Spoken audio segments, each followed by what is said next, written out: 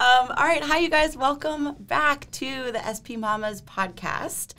I am your host, Carolina, and today, super excited, we have Julian and Miranda Alcaraz on as my guest. Thank you guys so much for doing this. I have a confession to make. I know you already know this, but I haven't listened to any of the other episodes. That's okay. I think pretty much only me and Nelson. No, I'm scared to listen to other birth stories. I'm not in a good space to hear those things right now. Totally. And the whole intention of this podcast, and just for you guys to know, is, hearing your story and your experience. Obviously, it's only for you guys. The things that worked for you may only work for you, but I think that what makes it easier for anyone at any point is just knowing that you're not alone, and just hearing that, I don't know, we all have struggles or things that were confusing or overwhelming. And I know personally, I learned a lot from you guys, even just with our struggle with sleep, getting Callie to sleep, and then hearing from you guys hey, you know what, we just had to do this thing or whatever. That helped so much, and I didn't feel so alone. So that's kind of what we're trying to do, is just connect and hear stories. And I mean, Julian, I'm super pumped to have you because you're the first dude on this podcast. I mean, I feel honored to be the first dude in this podcast. Has to be here. I don't remember it. I was like, you have to come because my birth story will be so short because I think I've blocked it out. Yeah. Oh, yeah. Yeah. So we'll talk a little bit about the pregnancy itself, and then we'll get into the birth story. And I mean, this is kind of a unique situation because you guys are expecting your second, obviously, and we have your perspective. So we'll kind of just jump around, but if there's anything that you feel you really want to add or share or whatever, please let me know. I think that this is like I said, I haven't listened to any of the other episodes because I will put that into my own. That's definitely going to happen to me if it's a horror story or whatever.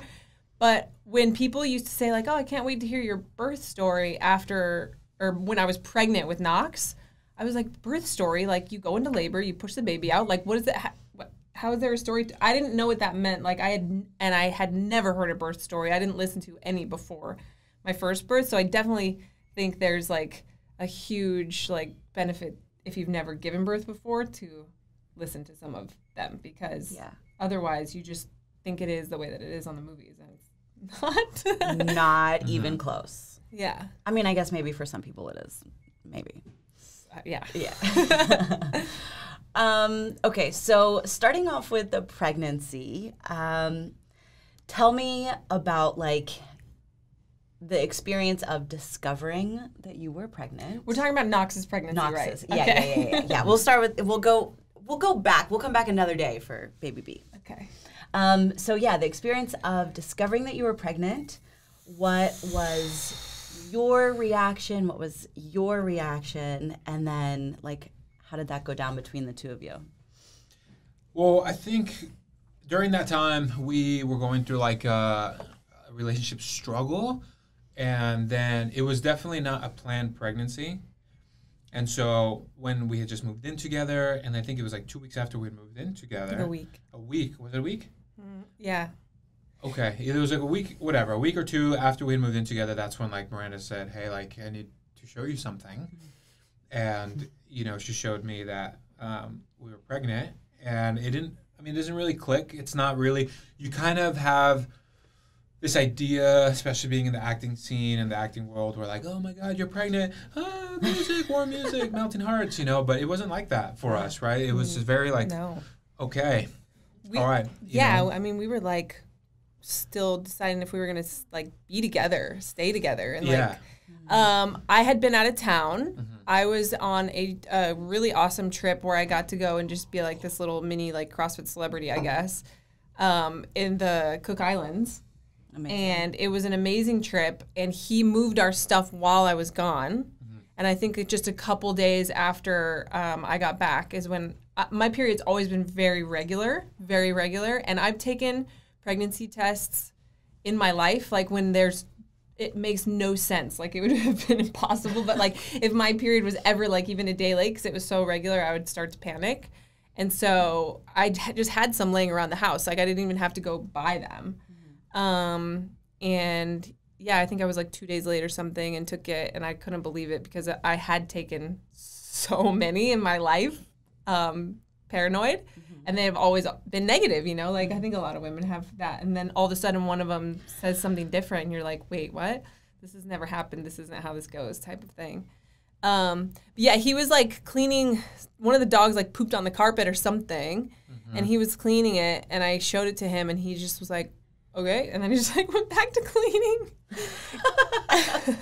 Oh, yeah, I didn't really register. I was like, all right. Yeah. And, you know, she was just kind of wanting more of a reaction, of course. Of course. You know, and I don't know. It's just, it was just like I don't know. It didn't really hit, you know, until like she kept questioning me on it. But also at that time, I wasn't really good at kind of focusing on what I was feeling in general. So I was just kind of like, great, all right. You know, but during that time, it was a very delicate stage in our relationship. So, you know, once we kind of got to talking about it and everything, you know, to say that it was an easy pregnancy would be a complete lie, because not only were we trying to like work on a relationship because it was so new and we were going through the situations that we were going through, we just moved in, and then my mom had also moved in with us. So it put a lot of stress for sure on our relationship. But on my end, it definitely gave way more motivation to make it work, because like it was just making me a better person regardless of how hard it was, because you just continue to overcome obstacles. And I didn't set myself up in the best situation with that either, because the amount of hormonal changes that she goes through, the amount of sleep that it affects you guys and everything. Like, you know, you don't realize how much communication is so important, not only in your regular relationship day to day, but especially when, you know, your partner, whether it be a wife or just a partner at that time, you know, it's just so much that goes into the first trimester of pregnancy that it's just a shock. You're just like, you're going from this person being more rational to irrational because of the lack of sleep and all the hormonal changes that are going on. So if you don't have your communication set, or especially if you haven't worked on personal ego, that I would say was really hard, because you take things personal. You're like, what? But yeah, it was just rough. One of the funniest things I remember that super early on was because it was not planned, and I was 34 at the time, and I, like most of my adult life anyway, didn't know if I wanted to have kids. We had talked about it like 5 weeks before this. He was so funny. He was like, oh, in the next year, I'd like for us to have a kid. Made no mention of us getting married or anything like that. But he was like ready to have a kid in the next year. Wow. Which was super. I was like, that's not okay. Like, no, that's not how it works for me anyway. But I was open to having kids with him more than I had been in other relationships. But it was funny because I was like, I'm going to gain like 30 pounds. And I've been known for like the Miranda abs for like a decade now. Like this is like, my identity was like shifting, not and hormones and everything. But he was like 30 pounds.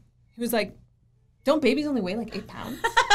He was so confused, like, why would you gain so much? And he called his cousin. Do you remember you called your cousin? You're like, why is she going to gain 30 pounds? And he had to explain to you.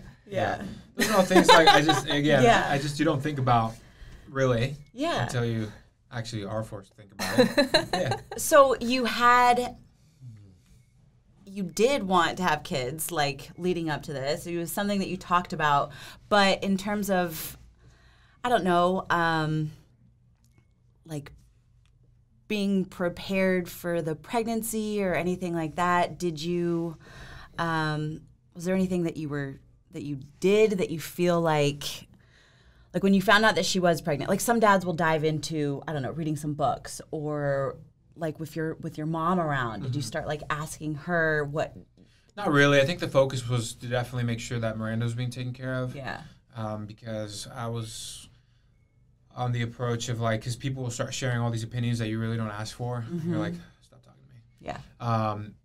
because I'm a very like take on certain things and like learn as you the process unfolds. Because I just knew I've always had a feeling that I was gonna enjoy being a dad. Like it's just to care for someone like like my son or daughter would have been at the time, but luckily a boy. I just knew I was gonna do whatever it took. Yeah. Like my dad was a very great dad for me, and so was my mom. So you just learn. It's just one of those things where like you can read all you want, but it's one of those where you realize experience is going to teach you along the way. So. Yeah. I think like our biggest focus it's where the focus was anyway, but like it had to be like gas on the fire when we found out we were pregnant was like we need to strengthen our relationship because right now like we're going to end up sharing custody of this kid like the way that it was for sure. type of thing. Like the best thing that we could do is strengthen our relationship more than anything else. That it was a huge focus the whole time I was pregnant the first time. Oh yeah. Amazing. Yeah.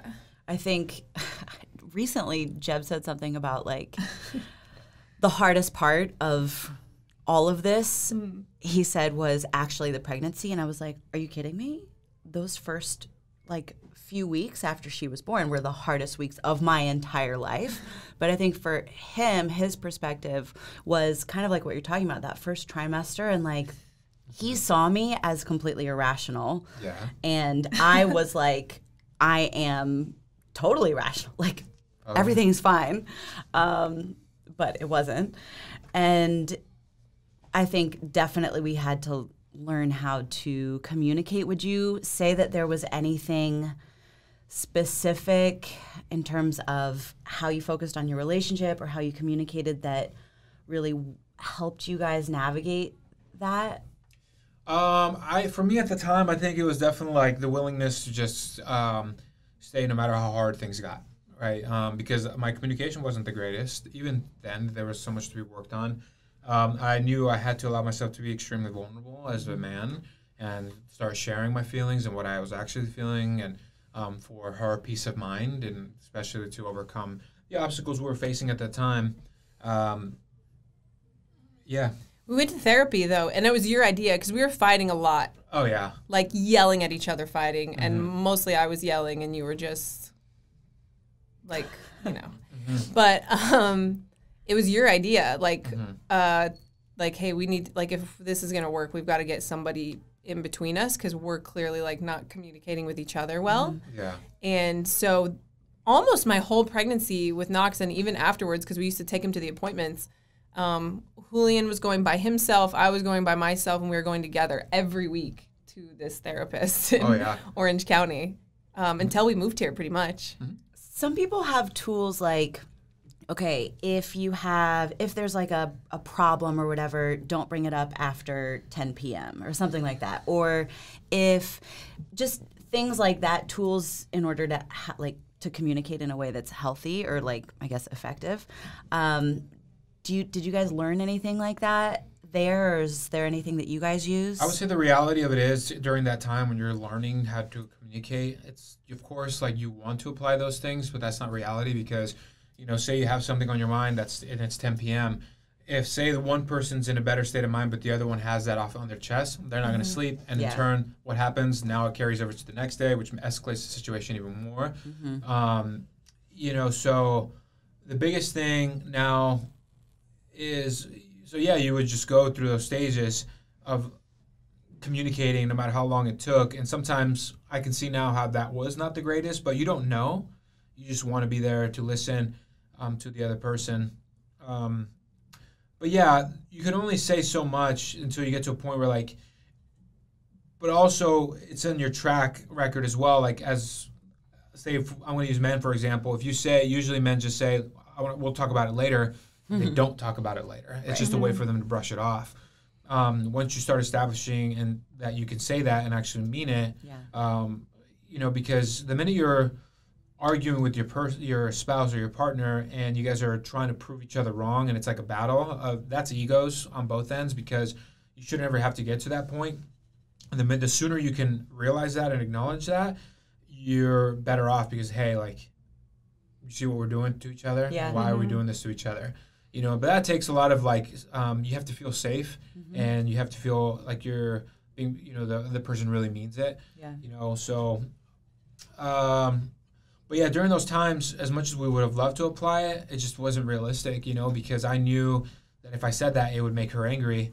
And she's like, well, you know, it was almost like she felt like I was just trying to shut her up, you know.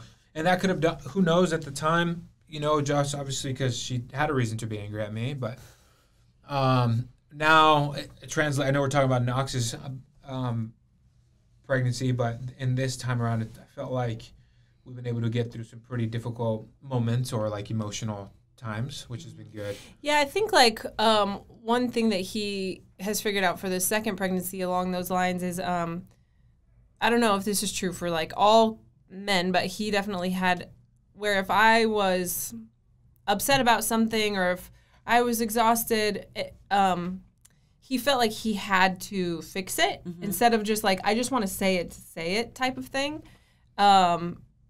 Anytime I would complain of like being tired or something hurting or something, it was almost like a personal, like he would take it personally. Like I was like, and that he was responsible for fixing it, and it caused him so much stress as opposed to just trying to like understand how I was feeling. And of course, like that's like a man-woman thing for sure all the time. But yeah, it's been way better this time for sure. I think now, and what I've learned is that you don't have to fix it. You just have to listen. But I do have a kind of rule personally where if she does say something that's been brought up 3 times or more, that's when I'm like, hey, listen, like I can't listen no longer because it's been the same thing now. So now I'm going to offer, because before what I would do is she would tell me her problem and then I would try to offer a solution. And if she just didn't listen to my solution, I would get offended. Like, why aren't you listening to what I'm telling you if clearly this will work? Right. But realizing she's her own person and she approaches things differently. Yeah. But now, again, listening and if it's been a conversation that's been brought up 3 times, that's when I'm like, hey, like. You can either keep bringing this up or maybe yeah, because try at some advice. point too, like I only have so much patience as well because you guys all know, the whole team knows, I deal with things very a certain way. Yeah. And it's like, okay, what are we gonna do about it? Yeah. You know, and we press it. I can't do that with my spouse, you know, because again, it's all about listening. So. But I mean, at a certain point, I love that it's like I can get into this place of like, I just need to talk it all out and I need to go around in circles with it. And then at a certain point, it's like, well, are you just going to keep talking about it or do you want to actually do something about it? You know, so having that, your partner to call you out and be like, hey, I think it's time to actually do something. Yeah. And here's an idea. I think it was hard too. I didn't have any close friends who had been pregnant before, like at all. And I didn't even have any close friends that lived in the area that we lived. Like, I was very isolated during that pregnancy. And, like, we barely knew each other. Like, we had just moved in together. And before we moved in together, we lived an hour and a half away from each other. So it's not like we spent, a good amount of time together, but it was never, like, days on end or things like that. And his mom, I barely knew his mom, and she's kind of harder to get to know at first. Then too. Yeah, and she was going through some of her own personal stuff. So I was like very isolated, and I thought that all the craziness was because of the stuff we were going through with our relationship, and I think you did too, because you also didn't know a lot about pregnancy. Oh yeah. I didn't tie it to the pregnancy hormones. I tied it to being us having relationship problems. Interesting. Yeah. Yeah.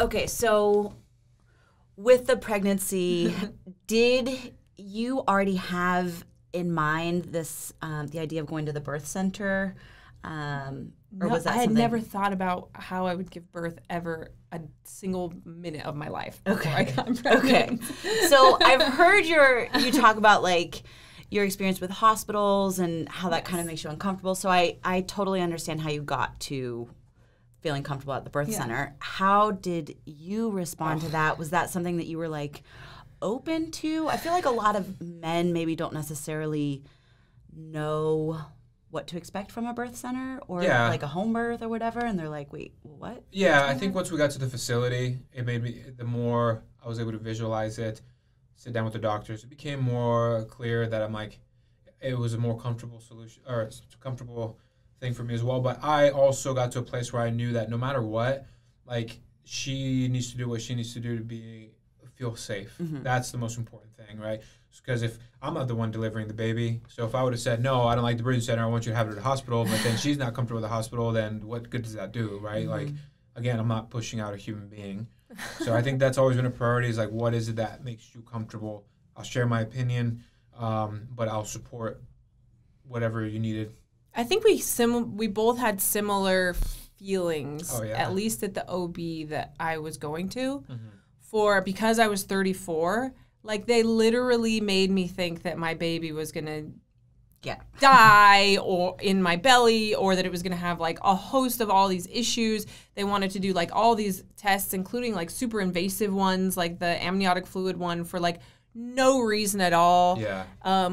There was like one time I feel like we waited for the doctor for like an hour in the exam room. Like they forgot we were in there. Oh my gosh. And so like all my like attitude toward doctors and hospitals and the bad experiences that I had, he was feeling that too. And of course, like not all OBs are like that, but it was definitely the experience that we were having together. And it just felt different when we went to go tour the birthing center. Okay, so you mentioned that at one point you guys were both waiting in the waiting room. Just because I think, like, for my first doctor's appointment, I don't remember if Jeb was out of town or not, but I came home and I, like, told someone I'd gone to my first appointment, and they were like, oh, was Jeb with you? And I was like, no. And they're like, well, what do you mean he's not with you? And I was like, oh, are they supposed to come? And then I told him, he's like, am I supposed to be there? And we both realized that, like, we didn't know how to do that. And was it something that you were like, no, I want to be at all of the appointments, or did you have to ask him? Or, like, how did that work for you guys in terms of, like, how involved you were with all the appointments? I don't remember us ever, like, specifically talking about it. I think that he could feel how isolated I was probably with, like, just the whole thing being, like, overwhelming for me and me not having anyone to talk about it. And I had no support system. I had no family where we lived or anything. And then also just with, like he said, like, he was planning on being a dad and was excited about it. I think you were excited to come. Yeah, I was. I think it just felt natural for me to be there, support, and just to be a part of the process. And honestly, like, the thing is, I also understand people, like fathers that have, 9-to-5 jobs or things that they have. But in my situation, like, I had the flexibility. I had my own schedule. So I was like, yeah, absolutely. It was a no-brainer. I mean, I was just second nature to me, I guess. Yeah. Did you guys do any, like, birth classes or anything like that? What do you think was, like, the most valuable thing that you got from that in birth class? So there was 2 that we had to do. We did at the birthing center, they require at least the first time moms to go to these classes, and I don't remember how many weeks it was, maybe like 6 or 8 weeks of weekly, where they were like 1 hour, and they were like what the baby's poop's gonna look like when it's first born, and how to breastfeed, and like all of that stuff, which was so helpful, because then when the baby came, like, we did feel like, okay, we heard this is normal, like, this is normal, that's normal, like, everything's good. That was super helpful. And then we also had to go to, like, another class where we ended up getting a private session because of scheduling reasons. And we went to this woman's house, and she talked about, like, the actual, like, day of labor and birth. And I thought that was awesome too, because things like the transition phase or whatever, and, like, we wanted him to be super involved in the actual labor and, like, be a huge part of it. Cool. Because of everything that we were going through in our relationship, like, we both wanted to allow this to, like, connect us and strengthen us together, as opposed to, just being outside in the waiting room or whatever. So we both actively wanted to be involved, and I thought that class was cool too, even though, do you remember you used to always almost fall asleep during that class? It was late at night. Oh, it was so rough. Oh, yeah. Yeah. You had to bring snacks to keep yourself awake. Oh, yeah. Always snacks. Oh, yeah. Yeah. So, you had the birth center, and you also had a doula or no? Was it? Yeah, I didn't get the doula because I didn't understand the concept of a doula until like, I mean, I feel like we hired her when I had like 8 weeks left. Yeah. So I didn't have her the whole time. And then of course, like with that close, it was hard to find somebody. We interviewed two. And the first one we didn't like. She seemed like she wouldn't understand us. Like it just didn't feel like somebody that we would have coffee with. So I can't do this experience with you. Right. It's a lot more than coffee. The second one she was awesome though. And she was all about just like, I love how she explained that because of what our wishes were for us doing this as a team, that she was just going to be there for him. And she was going to tell him what to do and tell him what to say and what not to say and what not to do. And she was great. Yeah, she was. Cool.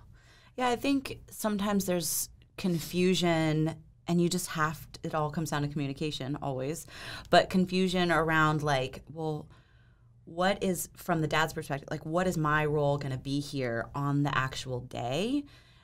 And what is the doula's role and what's the midwife's role and who is supposed to do what and like where am I needed the most? And honestly, I think that, you know, the dad has a potential if they want it, because they don't all always want that type of role, but they have the potential to be like the biggest part of your support team there. And the doula can help you, you know, and then the midwives are like the medical part of it. Yeah, that's how I like explained it. Because actually, last weekend, my friend Jen, who's never had a baby, was in town. And she's like, "So what is a doula? Like, what do they do?" Because Molly had a doula too, and she had a hospital birth.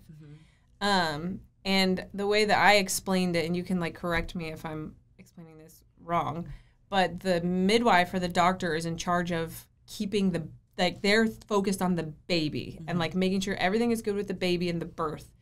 And the doula is taking care of mom more so. And like not just like physical, like checking your heart rate and stuff like that, but like mom's like physical or psychological and like emotional state during the whole thing, because the doctor's not going to ask you, especially if you're like at a hospital. Yeah.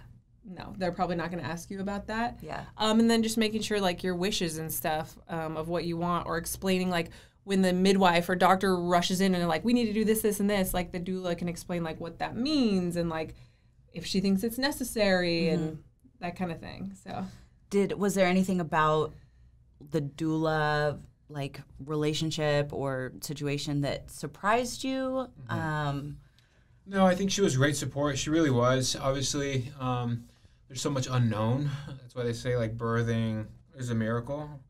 And you see why. But it was always peace of mind just having her there, because she had experienced, you know, that multiple times. So I would be like, is everything okay? In times of like exhaustion, you know, and you're just like, oh man, you just pull her aside, like, give me an update. Yeah. And she's like, no, it's totally, everything's going fine. This is all part of it. And great. That was enough of that was just enough to go back in and get a nice little energy boost from it. Yeah, she reassures you so that you can go in and reassure her. Absolutely. Yeah. Cool. So. Okay, so let's fast forward to the day, the birth day itself. Where were you in the due date, estimated due date? I was 2 days late. Okay. So they had, one of the things that happened during my pregnancy with Knox is toward the end, they were concerned because of the fundal height or whatever measurements that he was tiny. They were telling us he was going to be super small, and they were worried about it. And they started kind of like, I was going to ultrasounds and like to have stuff checked like twice a week for the last couple, maybe 3 weeks. They were like, he's going to be tiny or whatever. And they were checking my amniotic fluid to make sure that it wasn't like draining, or I don't know how all that works. But yeah, so they were kind of scaring me a little bit. And then they had talked me into stopping exercising because they were worried about him being small and me not like eating. I don't know. But the due date came, and I hadn't been working out for like a week or like a week and a half or something because they told me not to. And the due date came, and of course, like, I think due dates can really mess people up, especially for your first one, because the next day I was like, I thought he was going to be out by now. Like, this is too long. Like, that was my cutoff for, like, patience. Like, yeah. I am now past the point. Yeah. Like, and I think because even working out had been taken away from me. Like, there was just nothing about anything that I was doing. I wasn't going to the office where I worked anymore. So you're just, like, there waiting. My mom's in town waiting. Like, yeah. It was just so much stress. And I told him, I was like, I don't feel like this is right. I feel like my body's in shock because I've been working out 5 to 6 days a week for 2 decades, and my body doesn't even know what's happening. Like, I've never taken this long of a break, ever. Yeah. Like, I feel like I'm almost disrupting homeostasis more than anything. Wow. And so he's like, just go and work out. Like, you just need to go. And so this was when I was 2 days overdue. And so I went out in the garage. And I did, like, some kettlebell swings. And I know for sure there was kettlebell swings. I don't remember the other movement. Might have been burpees or something like that. And it was at, like, 8 or 9 o'clock at night. I went and worked out. And then at 2 a.m. is when I woke up, like, having contractions that same, like, hours later. Okay. Yeah. So you started having contractions. Did you wake him up right away? So I'm, like... funny when it comes to pain. When I'm in minor pain, I will exaggerate it big time and complain. When there's something majorly wrong with me, like a broken neck or something, or my ACL being blown out, I'll be like, no, I'm fine. So I did wake him up, and I was like, it's like cramping, and he was like, well, what do you think that's what it is? And like I said, like, my mom was there and everything, and I didn't want to, like, wake everyone up and call the doula and everything. So I was like, I don't know. Like, I don't know what it feels like. Like, I don't know. Yep. And so they had told us that if I start potentially having contractions, to go for, like, a walk. Mm-hmm. And then if by the time you come back they don't go away, or they're getting closer together or worse. And in the classes, they had taught him how to, like, time them and everything. Mm-hmm. Yeah, by the time we got home from the walk and everything, I think we kind of knew what it was. And we woke your mom, and my mom is a whole funny story in herself. But we woke them up and everything. And I think you tried to get me to fall back asleep, right? Yeah. This is where my memory starts to go. No, so, like, you woke me up first time, and I was like, hey, like, you know, we timed it, and it was still like a 10-1. I don't know. There was like 10 minutes in between contractions and everything. So we attempted to go back to sleep, mostly me. And then in a couple hours, we checked it again, and the timing, and they were shortening up. And then, but I think it was when they told us to worry, we had, like, a certain amount of time. It was like, what, 2 minutes? 2 or 3 minutes in between. We're going to have to brush up on that. Yeah, so it was like, you know, once it become more frequent, that's when you're like, okay, cool. So we went on a walk, and then that's when she knew, like, we were downstairs, her water broke, and I'm like, okay, it's time to call doula. Water never broke. Oh, that's right, huh? I lost my mucus plug. Oh, that's what it was. Okay, cool. So we were on a walk. In the toilet. It was like 7 a.m. I called the doula. Like, hey, this is what's going on. She lost her mucus plug. And then she came over. And then by that point, you know, Miranda was definitely, she's like, oh, yeah, this is time. Because she was on a ball, you know, and then the doula got there and was just like timing everything, called the midwife. You know, that's when, I would say that was a very good moment to have the doula. Because, like, that's when you're just like, step back, pay attention to what's going on, just to get the confirmation of, like, oh, yeah, it's go time. It's time, yeah. And they're like, okay, give us a call in a couple hours if this, you know, this happens. And, yep, she was the one that was, like, there to support her in that sense, while I kind of got everything else ready, like, at the dogs, like, my mom, her mom, everything, like, making sure we had all our, you know, lunch ready, all our food ready, all the stuff that we had packed beforehand for that day. So we had, like, a whole, because that's what they tell you, like, plan for that day. Have a bag that has you ready so you can just grab it and just kind of go. So once we got all that squared away, we got to the midwife location around 10 o'clock. I remember when she got in the car, though, I called Molly and Jen that were in Madison at the time, and I was like, it's time. Oh, my God. And I just, like, showed them the phone, and she was like, oh, God. She was, like, hurting in the back. Yeah, so my 2 very best friends were, it was opening day for the CrossFit Games, and they were competing as a team. So he calls them, and they were fine. I was fine seeing them, but then, like, the rest of the whole team, they were there. Some of them that I wasn't super close to were like, hey, Brandon. And I was, like, crying and, like, hunched over like a pillow. And, like, neither of them had a baby before, so they were probably just, like, terrified, like, what's going on? And then my mom, the funny story about my mom, before we get too far away from it, because My mom has had 6 kids, all natural. Her longest labor was like 4 hours. My mom is the most relaxed person like on earth. So I'm like downstairs screaming in pain and like just in so much pain, and we're like getting ready to leave, and I was like, where is my mom? Like, she hasn't even checked in on me yet. Like, and he went to go see what she was doing. She was like curling her hair. Oh, like, she was so at peace. Makeup and stuff. She was like, okay, I'm almost ready. And I was just like, oh my God, like, where is my own mother right now? I was like, it's time. She's like, I was so irritated. Okay. And it's like so peaceful, and she was just kind of like taking her time. And I was like, all right, Lori, all right. It was funny. So, okay, but you're saying like you're screaming in pain downstairs or whatever, but like Julian, from your perspective, like what were you seeing from the time, let's say like when you went on the walk where she was probably maybe less in pain or less uncomfortable to go time? Like how did that look from the outside, and what were you thinking watching that? You just don't want to jump the gun either, so you're just kind of like, you know, you have that timing in mind that they talk about in the class. Right. So I was like, okay, like you're watching the water breaking, things like that. You know about the mucus plug coming out. And I kept asking her, like, is there anything? And she's like, no. And then once that happened, I was like, okay, that's like the first stage. And even then they tell you, like, don't really worry about it. Like, call in and, you know, they'll ask you questions. But as the contractions kept hitting her, that's when I was like, okay, for sure. And then the doula, she would ask me questions. I would tell her, like, this is what's going on. She's like, okay, I'll head over. And then once that's when you knew things were, it was time. So it was just like an adrenaline kick. You just want to make sure, because people can either freak out or you can be like, all right. I think that is one of the benefits of being like a competitive athlete, or even my mindset in general. It's like you just kind of go in the zone. You just got to be very present. You know, luckily, obviously I had the support, because if I didn't have the doula, I would have been probably a little bit more panicked, because I wouldn't have had answers. Yeah. Or most of the times I like to, like, if not have answers, just say everything's going to be okay. But just don't really know. Totally. It's so unknown. It was like a first experience. Yeah. Right? So, yeah, I would say it's just things just kind of escalated.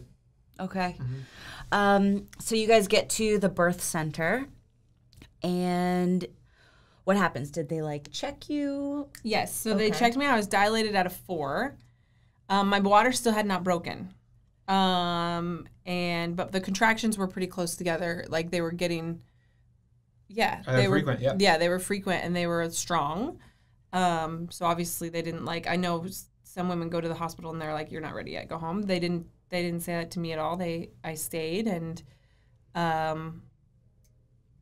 mean, I feel like it was, like you said, like 10 a.m., something like that. Yeah. I just remember, all I really remember from 10 a.m. till I'm not sure what time, maybe 2 p.m., was every 2 minutes or whatever it is, just you feel it coming, like this, like, oh, here, it like starts out a little weaker, and then it like hits the peak part of the contraction, and then it starts to go away, right? But you can feel it coming. You're like, no, I'm not ready. Like, it's like that roller coaster, like going up the hill where you know it's coming, and now it's like there's nothing you can do to stop it. And for 4 hours, it was just that. And he was like holding me up, and I was trying to walk around, and I was like, I don't remember laying on the bed almost at all. No, that you couldn't stick still like that. You had to keep moving. It was about walking, sitting down, going into the bath, coming out of the bath. It was just a lot of movement. And I think that's one of the huge advantages of being at a birthing center, just your movement, like constantly. Oh, gosh, yeah. You know, being in the tub, out of the tub, things that make you feel comfortable, sitting on the toilet, off the toilet, you know, not just stuck to a bed, because I think that made it worse for you. Yeah. Yeah, and my mom was just doing a cross stitch, like just sitting there sewing, so calm. Oh, my God. And your mom was just like also chilling. But they were both in the room. Yeah. And yeah, like, so, but then at 2 p.m., and I didn't know how long we had been there or whatever, but I mean, every minute felt so long, right? At 2 p.m., they came and checked me, and I was still at a 4. Oh, yeah, that was after hard. 4 hours of just, like, feeling like I was being murdered, like, every 2 minutes, you know? Oh, man. And I remember, like, being like a little annoyed, not at them, but at like all the people that are like, oh my gosh, you're so fit. Your birth is going to be so easy. And I was just like, this isn't how it's supposed to be. And I was not exhausted, like physically. He was probably more exhausted than I was because he was holding me up every time I had a contraction. But it was just like emotionally draining and just like, I don't know how much more of this I can handle. So they checked me a couple times during it and I was just 4. And then after 4 hours, I was still 4.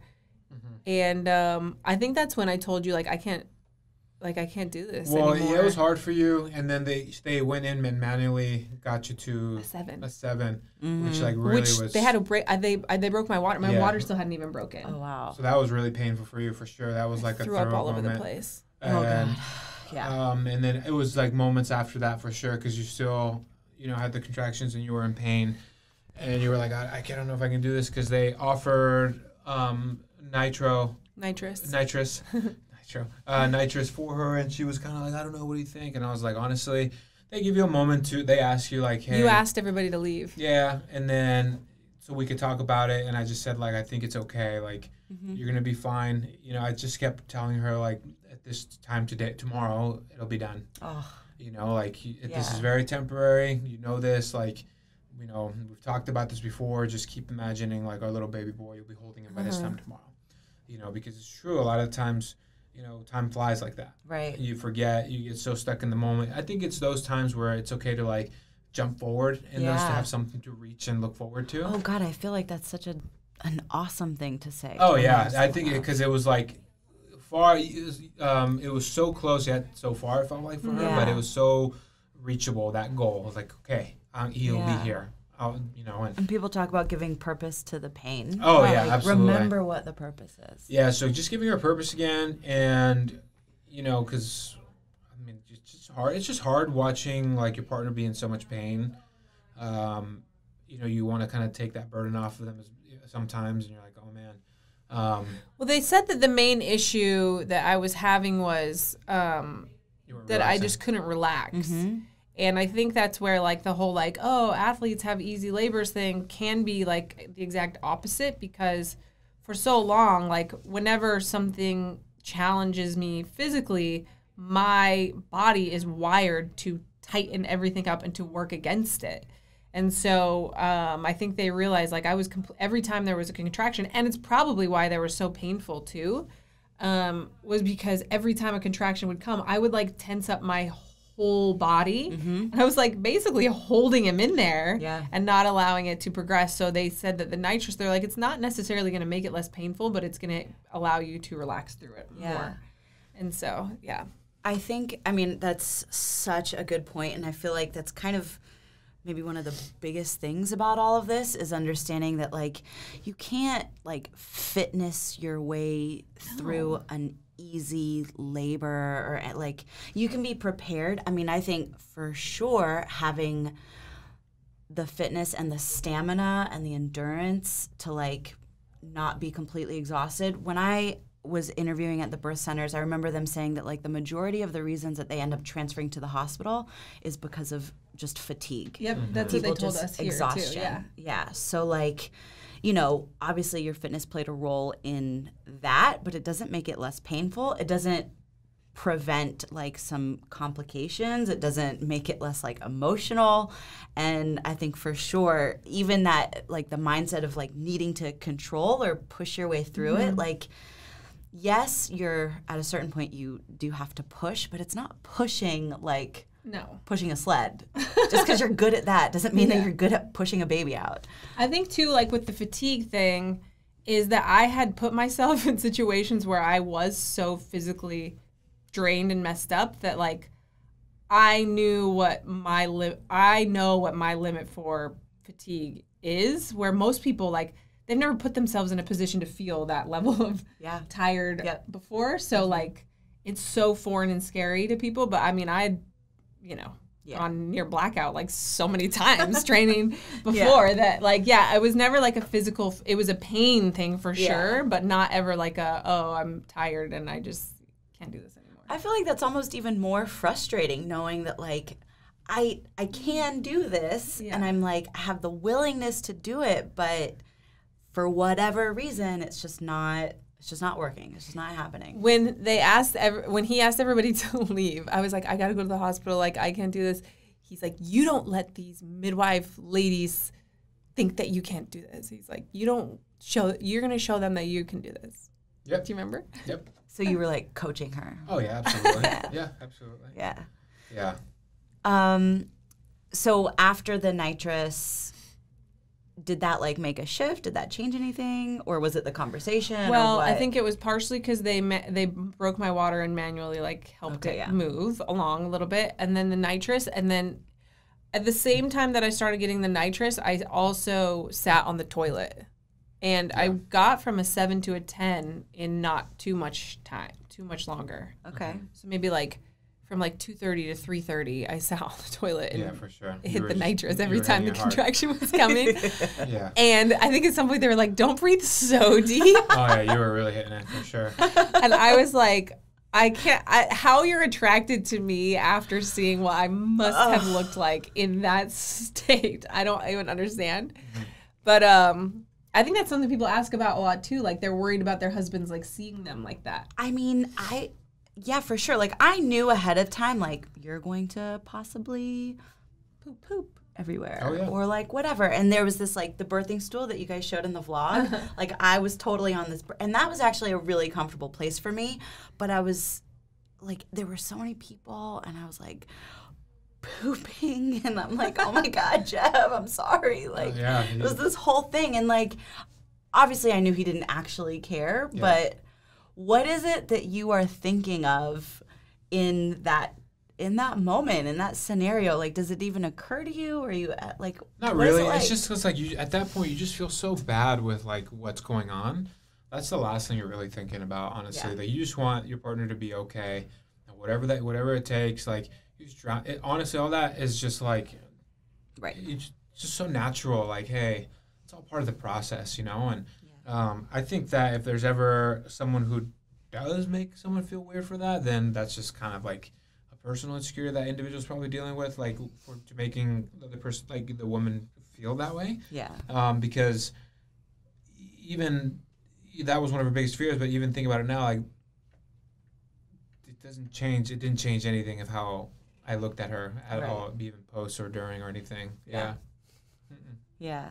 And we know that in the moment. Like, we know that it's, like, just natural. And I definitely wasn't worried about what he thought of me in the moment. It was more, like, before and after that I was worried about it. In the moment, I was, like, I couldn't have cared less what he thought about me for the rest of my life. You know what I mean? Like, Yeah, for sure. Okay, so you get to a 10. You've been on the toilet. You're hitting the nitrous hard. You get to a 10, and then I remember telling them, like, my body's pushing, like, because they were like, don't push yet, you know, and then I was like, I'm not doing it, like, my body is pushing, and they were like, okay, then they checked me and said, oh, you're a 10, like, you can do this. So there, they were certified to allow me to have the baby in the bathtub. Here, they have the bathtubs in the birthing suites, but they are not certified to actually let me deliver here, which I'm kind of bummed about for this one. But there, that was the plan the whole time, was to have him in the water. So I got in the bathtub, and honestly, I don't remember the pushing being bad. I don't know. You're like, what? Because I know your story. Yeah. But like, I was finally in control, and it was something that I could actively participate in and like aid. And so I don't remember I remember the contractions coming and me not being able to do anything to make them like more or less painful. That loss of control was the hard part. As soon as they were like, push as hard as you want, I don't remember it being bad at all. Yeah. I mean, I hear a lot of people say that it's like you finally get to do something that feels like you're finally making progress. It's like the finish line. Yeah. You can see the finish line. Yeah. So I think the pushing part was more terrifying for you than it was for me, because not really. You kept getting in and out. Remember, you were being all weird about it. Yeah, I got weird of like, because I had said I was going to help catch the baby, but then there was a moment where I low-key panicked. I was like, no way, I'm just going to sit next to you. But they're like, oh, we actually need you in the water because you need to support her, because she was sliding on the toilet. Like, you need to support her. And I was like, okay. So yeah. Were you panicked like about Miranda or panicked about the baby? Just catching Okay. or like Yeah. because you're like, Yeah. oh my, I don't know. You don't know what any of that feels like Totally. or anything, and but yeah. Were you like super vocal? Or was it like? Oh yeah, She was I loud. was really loud. Yeah. The whole time we were there, I was really And it loud. was funny because I think they had like a class going on. Hey, that's their issue. That they know what they're getting into with these things. Yeah. They kind of wanted her to take a little bit more control. Like, hey, like, focus. It was just weird to hear. I don't know. It just. Oh yeah, I think they told me at one point too, like, hey, we know that you really like making these sounds. Yeah, or for sure. something. Yeah. Like, I was like, I can't be the first person to be screaming while I'm pushing. Like, yeah, I think that they wanted me to just use that energy and channel it into that. exactly. I think so too. Instead of like 100%. letting it out, like Yeah. to bring it down. Okay. But I knew that. I felt that, but it wasn't more worried about the other people because I mean, how could they tell you to like? It was to channel that energy into. yeah. Okay. At any other point, did you feel like afraid? Was there any like fear beyond just that little moment of panic about like catching the baby? Was there any other point where you were like afraid? There was like a moment when he actually came out. You could tell that they kind of took like steps, like okay, Miranda, stand up, because he didn't breathe. It wasn't until like almost 2 minutes, close to 3 minutes.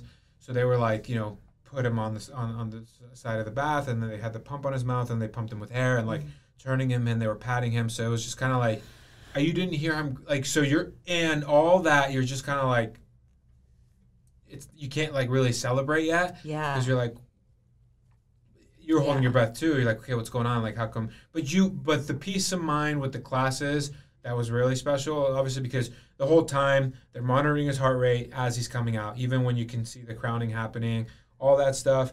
And so he's okay. His heart's beating and everything. And so when he came out, even though he wasn't breathing, the fact that he was still connected to the cord as opposed to being instantly cut, Right. that made, like, I knew at that point, okay, that's his life source, so he's still okay. Yeah.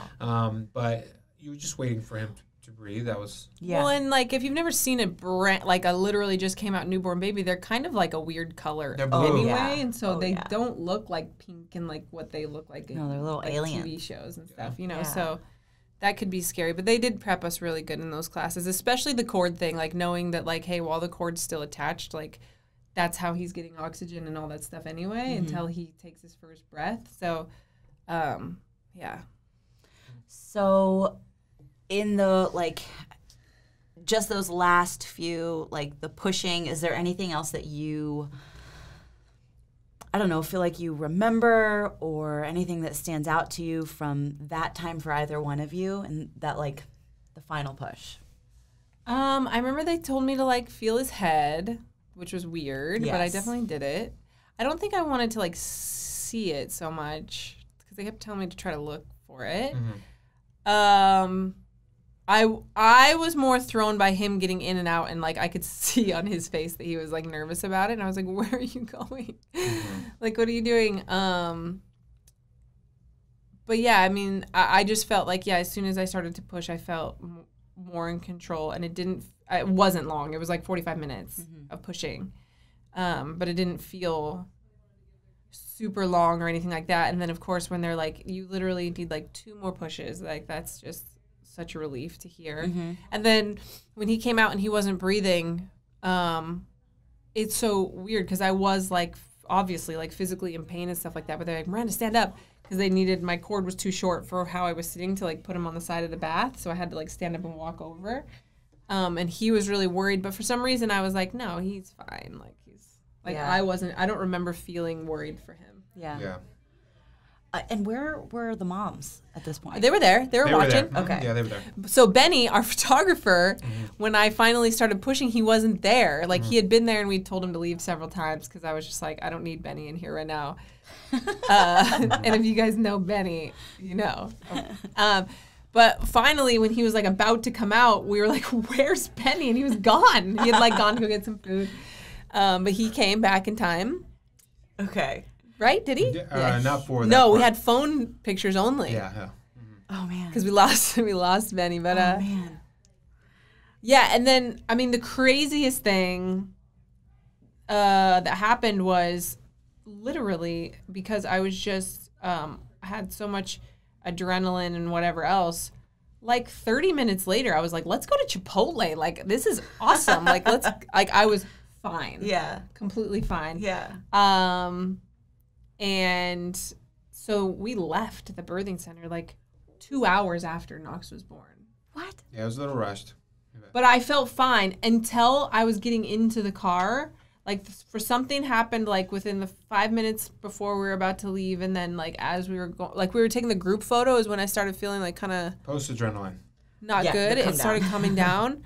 And then I literally, for the next, like, the car ride home, and then for the next however many hours until they could finally get me to go to sleep, I was like, this is how the Pilgrim women died on the plains. Like he's going to be a single dad because I'm going to die right now. Like, I was messed up. And wow. Like, to the point where even my super chill mom and his mom were like, maybe we should take her to the hospital. Like, she's not okay. What do you mean messed up? Like, what was not okay? Like, I was like shaking. She had a fever. She was shaking. And, like, it was definitely like post-adrenaline. Like, it hit her.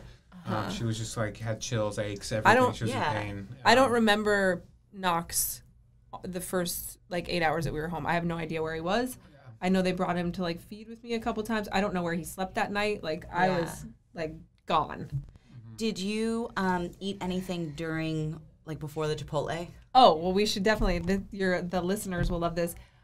Yes, I had a progenics smoothie with a little chunk of my placenta in it. Oh, God. At the birthing center. Okay. Which I know to, like, 90% of the population is like, that is crazy. Yeah. But we had learned about, like, placenta encapsulation and, like, how you can put some of it. I think it was our doula that told us about all this.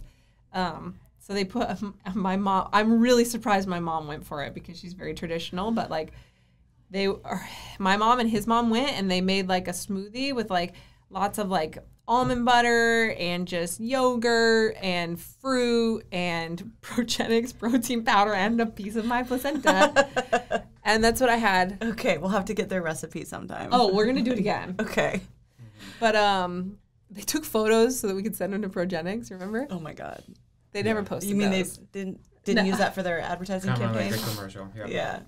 Yeah. But, like, before that, were you, like, did you eat anything during He was, like, feeding me trail mix and stuff, Okay. but I was, like, super pumped about Chipotle, and then I couldn't even eat. By the time we got home, I was, like, all messed up, right? Yeah, that's when I was grateful that I started knowing a little bit more about how to eat a little bit better because honey sticks, you can take nuts in the early stages, or, like, gummy snacks.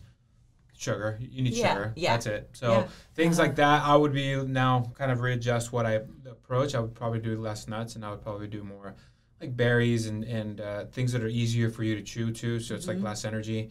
What were you feeding me when we got home though? When you got home, I think you kind of went back to normal. Yeah, I was like munching on the stuff that he's talking about throughout.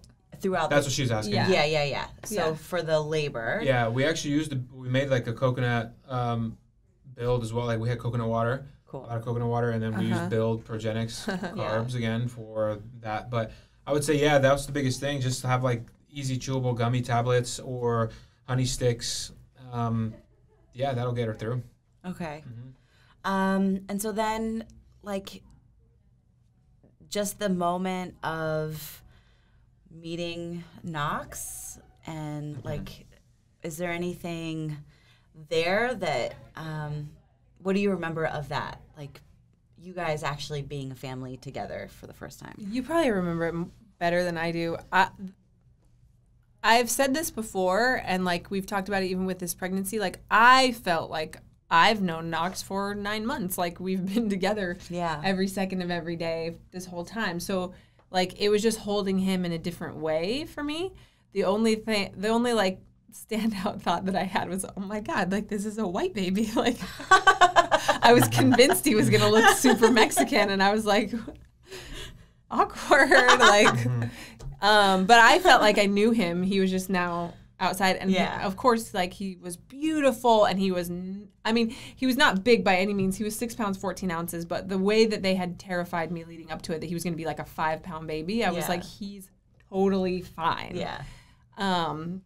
And Yeah, but you definitely like there. You can see in the photos of you looking at him that you had like a lot going on. Oh yeah, it was just great to be like, put my finger there and him holding it. It was just special moments for sure. It was a very frozen in time moment for sure. Like, it was a breath of fresh air. Like, nothing else mattered. Yeah.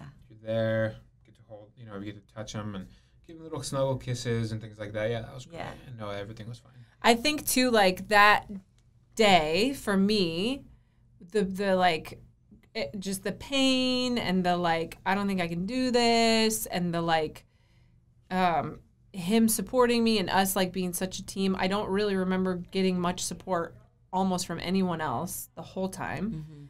I don't remember really talking to anyone else or anything. And then finally, there's some really cool photos of us laying in the bed together afterwards with Knox. It was like a physical 24-hour representation of what the last 9 months of our life had been. Like, Amazing. Yeah. Yeah, absolutely. That's amazing. I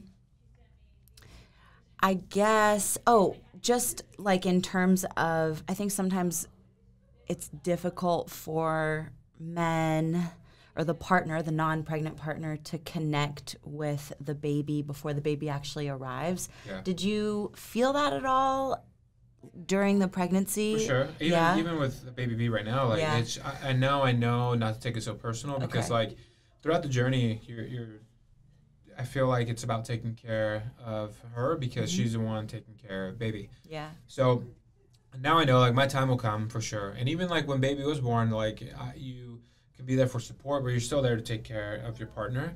It's not until like they kind of like start seeing and become more comfortable with you that they're not so dependent on mom for like they're still attached. It's not until like the 9-month mark where they realize they're finally two separate people. So when you kind of start realizing that and you kind of plug that in, you're like, okay, don't take it personal. Like it's just a development of, because it took 9 months for mom and baby to attach. I mean, think about it that way. It's going to take that much time to feel a strong bond. But the minute Knox was here, I was immediately connected. I was like, my job is to protect. Yeah. Protect. Totally. For sure. That's awesome. You and your mom were just like, oh my gosh, he has blue eyes. Oh, yeah. That you guys were so into it. Yeah. I mean, his eyes are amazing. Yeah. Okay. Is there anything that you would want to share, let's say, with a first-time parents, people that are going into, I mean, you know that there's a lot of women, a lot of the street parking moms are like going into this around the same time as you are. Is there anything that you would like leave them or suggest to them in terms of how to go through this as partners, or what to expect, or as a dad, like, what's worked for you, anything like that? I would say that not to try to fit into anyone's story, because I've talked to a lot of moms who are like, I don't want my husband anywhere near me during this. Yeah. And so to like, if that's not how you guys are together, or if you know that you have a hard time, like we work together every day too. Like we know that we're good at being a team. If that's not like your relationship, and that's not, if there's somebody else that you feel like you could get better support from, not better, but like maybe you feel like knows you better or can communicate with you better, like don't feel like you should fit into the way that we did it, because then you're just going to be irritated at each other or frustrated or whatever. I don't think that the way that we did it is like the right way or the only way for sure. Yeah. It just is what worked for us and what we needed as a family at the time. But yeah. Yeah, just figure out what the best way to support your partner is, for sure, and identify it, and then go that route for sure. Yeah, that's it. I know with the second baby, we plan on, depending on the time of day, we really want Knox to be there. And I've talked to other moms that are like, I would never want my other kid to be like there. That would stress me out. So it's just, I mean, yeah, you just got to figure out for you, like, what's going to allow you. And we've already talked about if Knox is being cranky or he's bored or he's, making a mess or whatever, then he's got to go. Like, because that would stress me out. But, yeah. And also, I think that having a birth plan sounds nice, but it's not. just so unpredictable. Yeah. Yeah. Yeah, and I think that then it's unfortunate because you get like so attached to this idea of how it's going to go, and it's probably not going to go that way. It's and definitely then not. feeling like any kind of disappointment that like you did it wrong. Like it's not, you didn't do anything wrong. It's just how it goes, you know? Yeah. Is there anything, how are you guys feeling now? And is there anything that you're looking forward to? I mean, obviously besides meeting baby B, but with your second birth experience? I mean, I've shared a few times that I'm like way more scared about the day of the labor because I know what it feels like now. Like the first time you're like, you believe all the like, oh, you're super fit, it's going to be easy for you. And my mom with these 4-hour labors and stuff like that. Like, it's definitely like I'm more scared this time because it's like, oh my gosh, like I have to do that again. Like the very first time I spoke to you on the phone after you had Callie, I was already pregnant, but like pretty newly-ish pregnant. And you were like, Miranda, why are you doing that again? And I was like, so Carolina, sorry. Don't say it's too late. So sorry. Yeah. That was the very first thing you said to me. I was like, how could anyone go through this again? And at the time it was funny, but now like as it gets closer, I'm like, oh God, I do have to do this again. To be fair, I'm already like, well, I could probably like do that again. Oh my God. Yeah. I'm excited just because of like, you know, it is a very memorable moment in someone's life for sure to be able to be there through that process and just to get to meet our second baby boy and then for him to meet not like those are all connections that I'm just really excited about because we always have wonders like, oh, how am I gonna love second baby as much as I love number one? Like, how is that possible? So just letting the process happen. For sure. I'm so excited to see Knox's reaction. Like, whether it's like pure anger, if he ignores him, or if he's excited, like, I'm just so excited to see, like, I was telling them there's like this show on Netflix right now that's called like Blind Love. I have not watched it, but apparently you like fall in love with someone without ever seeing them. And then when they meet for the first time, it's just really awkward, like a blind date. And I'm like, I feel like Knox and baby B are just going to be like looking at each other like this is really awkward right now. Like, yeah. You know, we're in it. Like you guys, they're partners moment. for Like, life. Here we are. What are we going to do? You know? Okay. Well, I think that about wraps it up. I can't wait to meet baby B, and I can't wait to do this again. And if my doula doesn't show up on time, you're in charge. I know. We'll call her, and then I'll be the interim doula. Oh, yeah, and we'll do this again with baby B. But you guys are just so awesome. You guys are such wonderful parents. You know, I think when we first, Jeb and I moved here, coming over to the house and like just seeing Julian the way that you were with Callie, I was like, oh man, I'm so glad we're like in this place where we get to learn from you as a dad and from you as a mom, you guys as parents, as individuals, as a couple.